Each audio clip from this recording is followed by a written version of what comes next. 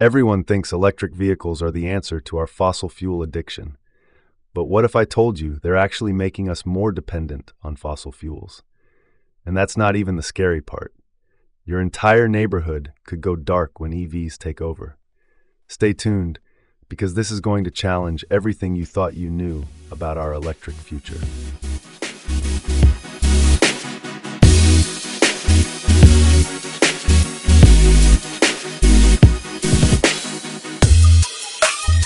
Hey there, my curious energy explorers. Theodore here, ready to shock your systems with some eye-opening truths about electric vehicles. We're joined by experts who've dug deep into the data, and what they've found might make you rethink everything you believed about EVs. From surprising spikes in natural gas demand to potential neighborhood blackouts, we're pulling back the curtain on the real impacts of our electric vehicle future. Get ready, this one's going to be electrifying.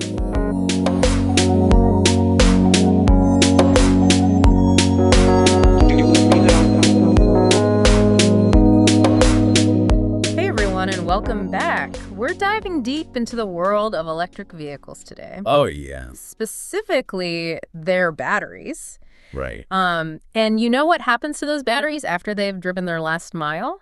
Okay. You're probably thinking Second Life EV batteries, right? Yes. Yeah. That's exactly what we're going to unpack today. Awesome. And to help us with this, we've got some McKinsey articles. Great. So get ready for some surprising stuff. Right. Really interesting new perspective on electric vehicles. I'm looking forward to it.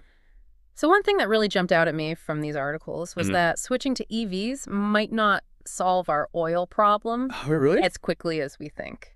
Interesting. Yeah, it's not as simple as just getting rid of gas cars. Yeah. I mean, it's tempting to think that, Right. EVs are in and oil is out, Yeah, but it's more complicated than that. it is. Yeah. Internal combustion engines, they're actually becoming much more fuel efficient. Oh, okay. And the cars themselves are getting lighter. So we're getting better with the technology we already have. Yeah, So exactly. you're saying those two factors together? Yeah. That means oil demand isn't going to plummet overnight. Right. Even with EVs becoming more popular. Okay, so the transition to electric vehicles Yeah. is going to be more gradual than Yeah. some people might expect. I think so. Okay, well, here's where it gets even more interesting. Okay. These articles predict that Wow. natural gas demand will increase as we move towards electric vehicles. Oh, wow. So it's like a seesaw? Yeah, down on oil, Yeah. up on natural gas. Exactly. It's all connected. It is.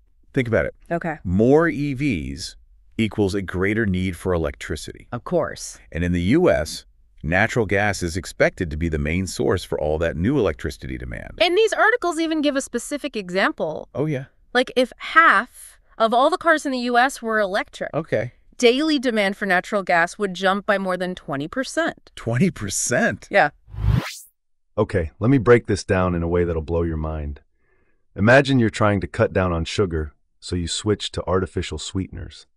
But plot twist, making those sweeteners actually requires more sugar. That's basically what's happening with EVs.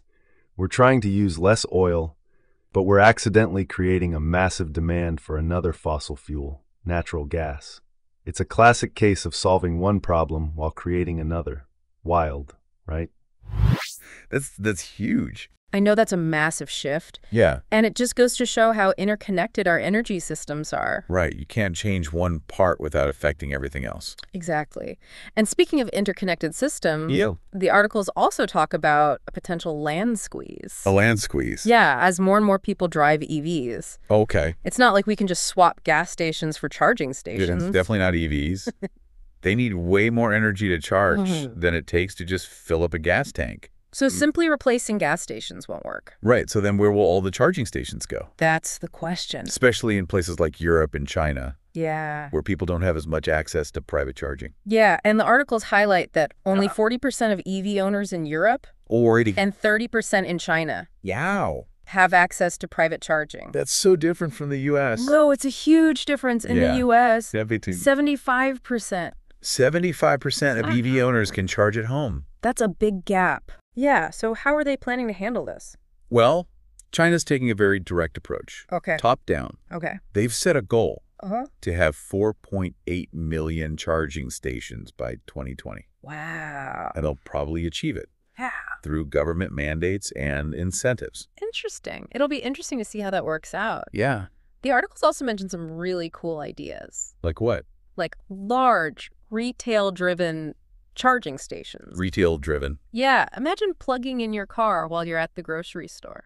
Oh, It's kind of like how shopping malls work today, I see. with big anchor stores to attract people. Yeah, that's a great analogy. It just shows that we need creative solutions Definitely. to integrate EV charging into our cities and towns. Yeah, okay, so we've talked about oil, Uh-huh. we've talked about land. Right. Now let's get to the heart of EVs, Okay. the batteries. The batteries. Yeah, as you might guess, battery cost is a major obstacle Totally. to widespread EV adoption.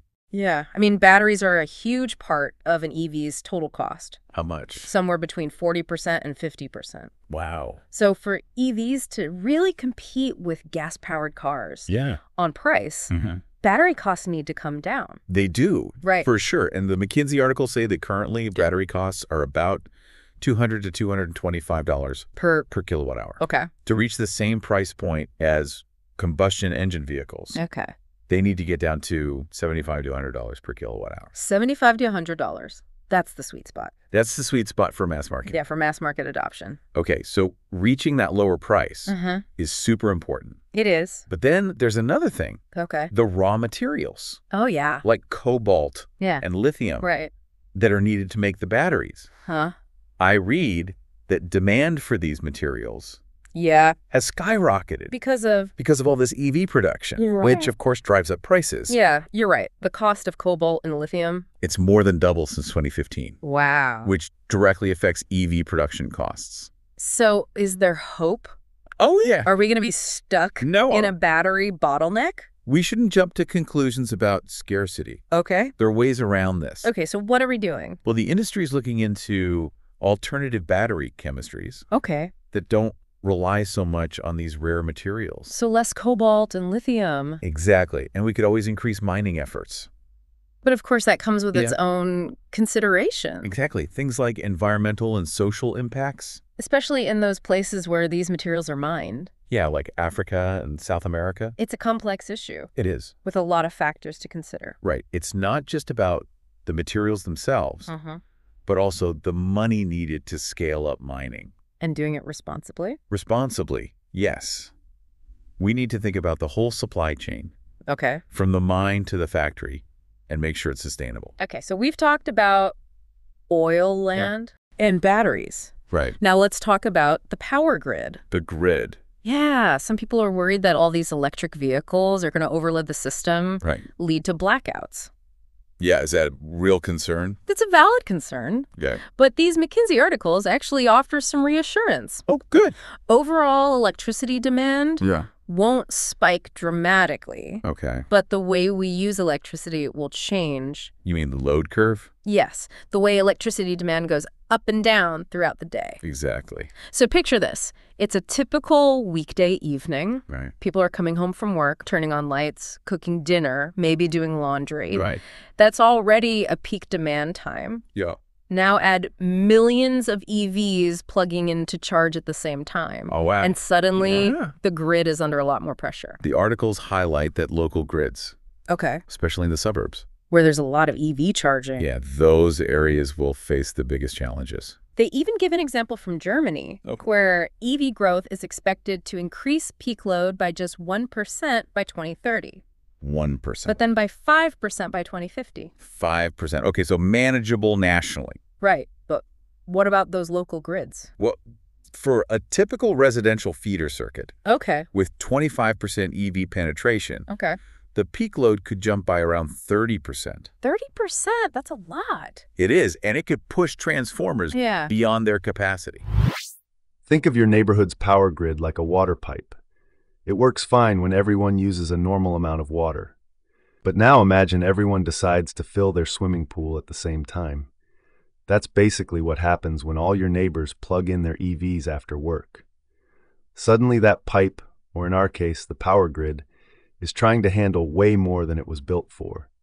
And just like a bursting water pipe, an overloaded grid can leave everyone high and dry, or in this case, in the dark. So what can we do Right. to prevent blackouts Yeah. and make sure the grid can handle all these electric vehicles. There are some promising solutions. Okay, tell me more. One is time-of-use tariffs, Okay. which encourage EV owners to charge their cars during off-peak hours. So like late at night? Yeah, exactly. Think of it like happy hour for electricity. I like that. Cheaper rates when demand is low. And the article suggests that this could cut the peak load increase in half. Yeah. That's pretty good. What else? Are there other solutions? Another solution is co-locating energy storage with transformers. It's like a giant battery. Yes. Next to the transformer that powers my street. Exactly. This co-located storage acts as a buffer.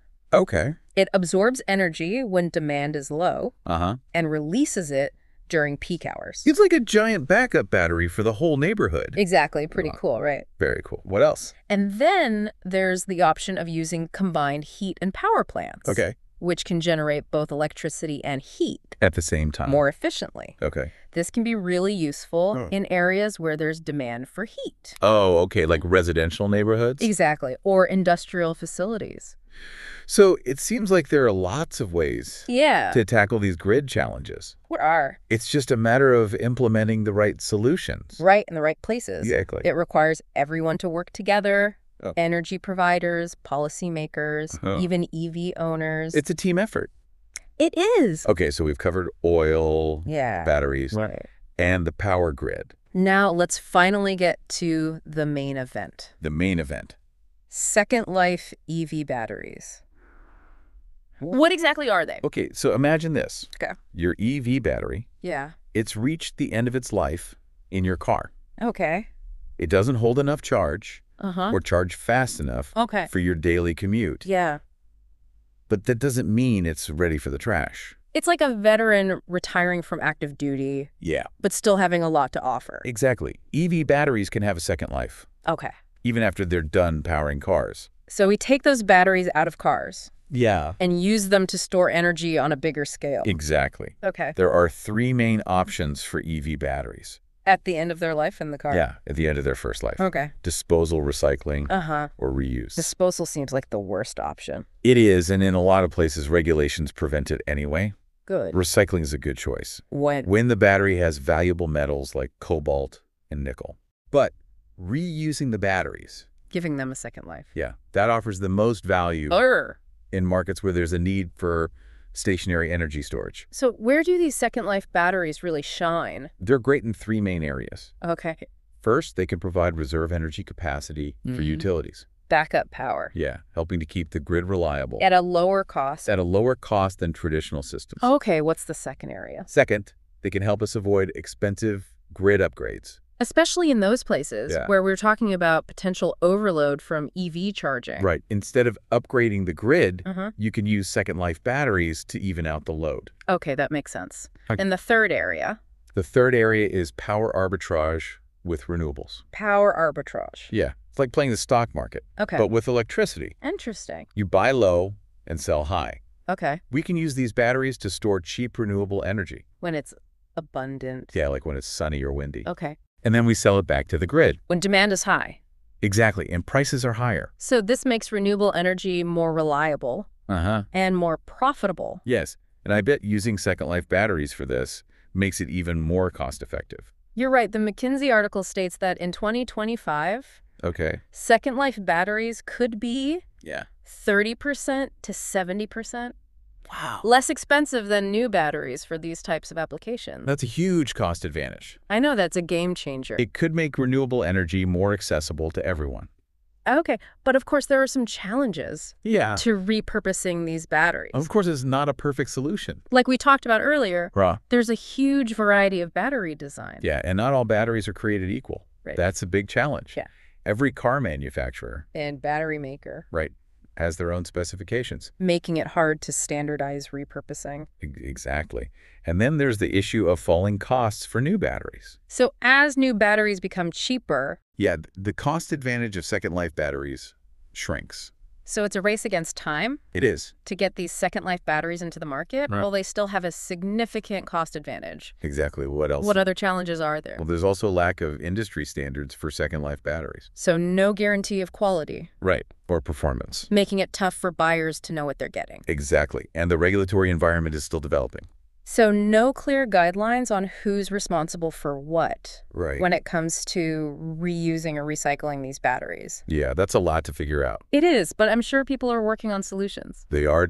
Some companies are already leading the way. Like who? Like Nissan. Okay. They've partnered with Sumitomo Corporation Okay. to reuse batteries from their Leaf model for stationary storage systems. And Renault has their advanced battery storage program. Yes. Which is a collaboration to create a 70 megawatt, 60 megawatt hours installation in Europe.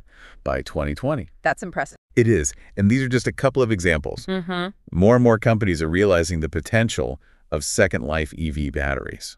And finding ways to overcome the obstacles. Exactly. So it sounds like we're on the verge of a big shift in the energy storage market, I think so. with second life EV batteries leading the charge. It's definitely a space to watch I think we'll see even more innovation and collaboration. in the coming years. Absolutely. But for now, let's take a break. Yep. We've covered a lot of ground. We have. When we come back, Yeah. we'll explore the potential of second life EV batteries even further So and how they might revolutionize the way we think about energy storage and renewable energy. looking forward to it. Stay tuned. Welcome back. We spent the first part of our deep dive looking at some of the unexpected things that come with electric vehicles. Right. Now we're going to focus on those EV batteries Okay. and how they can have a whole second act, A second act. even after they're not powering cars anymore. I like that. You know, it's amazing how these second life EV batteries, they're kind of like a circular economy Yeah? for electric vehicles. Okay. We're talking about getting more value out of these batteries. Right. Way beyond their initial use. It's like getting two products for the price of one. Exactly. It's all about maximizing those resources. Yeah, and it ties into that bigger idea of sustainability. Right. Reducing our reliance on fossil fuels. It's a big deal. Absolutely. We talked about some of the challenges of repurposing these batteries before. We did. But let's talk solutions. Okay. These articles suggest that car companies could actually design EVs Yeah. with second life applications in mind. Oh, from the very beginning. Yeah, right from the start. That's interesting. So if manufacturers think about how these batteries might be used later, it could make repurposing so much easier. And more efficient. Exactly. It's like planning for the future. Right. Like when you build a house and you make sure you can easily convert the attic into a living space later. Oh, okay. You're thinking ahead. Right. Planning for flexibility. I like that. And it's not just design. Yeah. It's about industrializing the whole remanufacturing process. So instead of having all these small operations trying to figure things out on their own, Exactly. we need a more streamlined approach You need a standardized approach to repurposing. to make everything more efficient. Exactly. And that's where industry standards come in. Okay. If we have clear guidelines For what? for the performance and safety of second life batteries, Okay.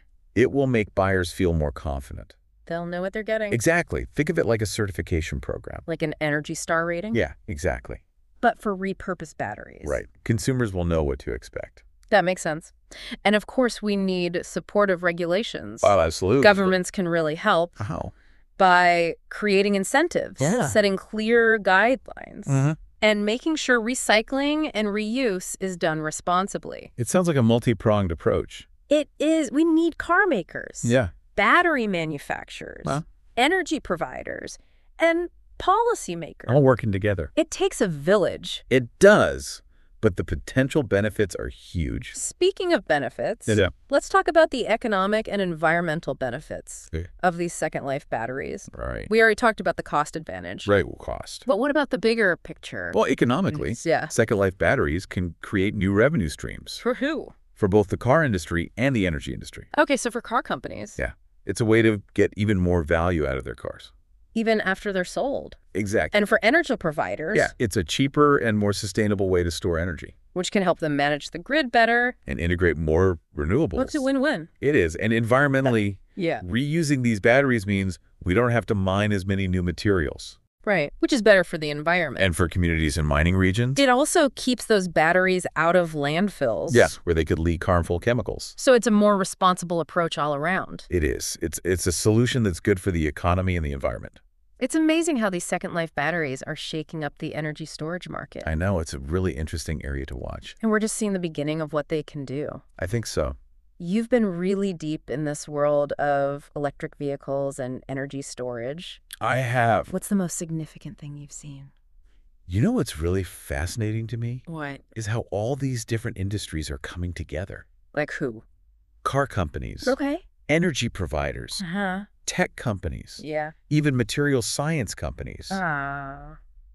They're all working together to figure this out. It's like everyone's bringing their own expertise to the table. Yeah, to solve this complex puzzle. And it's happening all over the world. It is Europe, China, the US. They're all investing in this technology. It's a global effort. It is. It's amazing to think about all the brain power and resources that are going into this. It makes me optimistic You too. about the future of sustainable energy. Okay, so let's bring it back to the present. Right. What are some key takeaways For our listeners, who want to understand this world? of Second Life batteries, Yeah. I think the most important thing to remember What? is that this isn't some futuristic idea. It's happening now. It's a real solution that's gaining traction. This is real. It is, and it's a solution that tackles multiple challenges, Like what? like reducing our reliance on fossil fuels, Uh-huh. creating a more sustainable energy system, Okay. and opening up new economic opportunities. So it's not just good for the planet. Right. It's good for business. It helps create a more resilient future For everyone. for everyone. Exactly. Another important takeaway Okay. is that we need to change how we think Mm. about how we use resources. Okay. We can't just keep doing the produce use dispose thing. Yeah, we need to be more circular. Exactly. Yeah. We need to get the most value out of our resources. And find ways to reuse what we already have. Right. Be smarter with our stuff. And that applies to more than just batteries. It does. It's a powerful idea. It's inspiring to see it happening Yeah. with these Second Life batteries. It is. It shows that even small changes Uh-huh. can have a big positive impact. This deep dive has been so informative. It has. We've talked about the challenges, opportunity. the economic and environmental benefits, Yeah.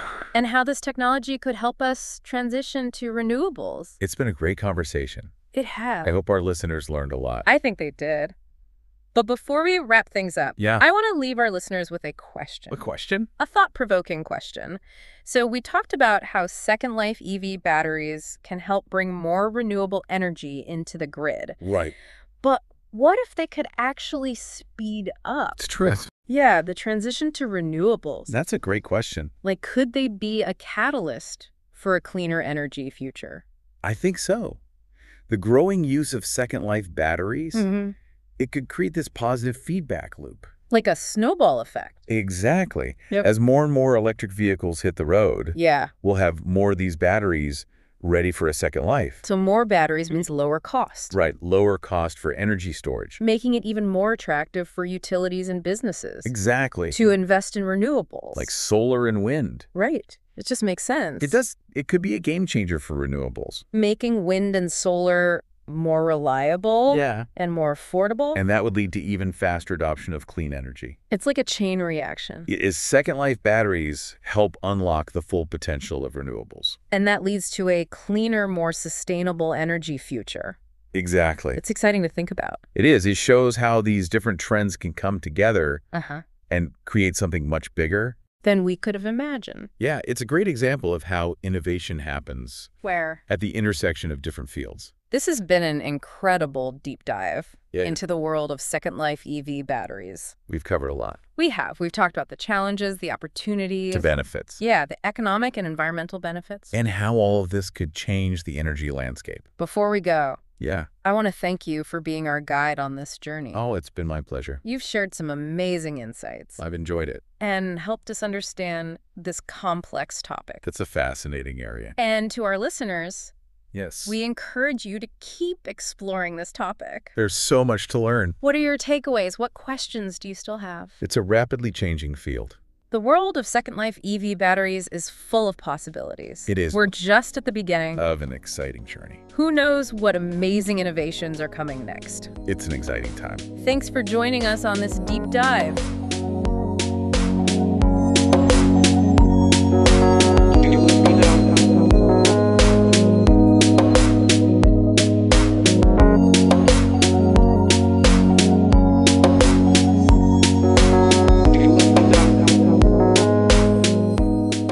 Well, my voltage-varying friends, we've uncovered some shocking truths about our electric future. But don't let these challenges dim your hopes. They're just speed bumps on the road to cleaner energy. The real takeaway here is that every major transition comes with unexpected twists and turns. The key is staying informed and adaptable. Keep questioning, keep exploring, and keep pushing for solutions that address the whole picture, not just part of it. This is Theodore, signing off and keeping the current flowing. Until next time, stay curious and keep your mental circuits firing.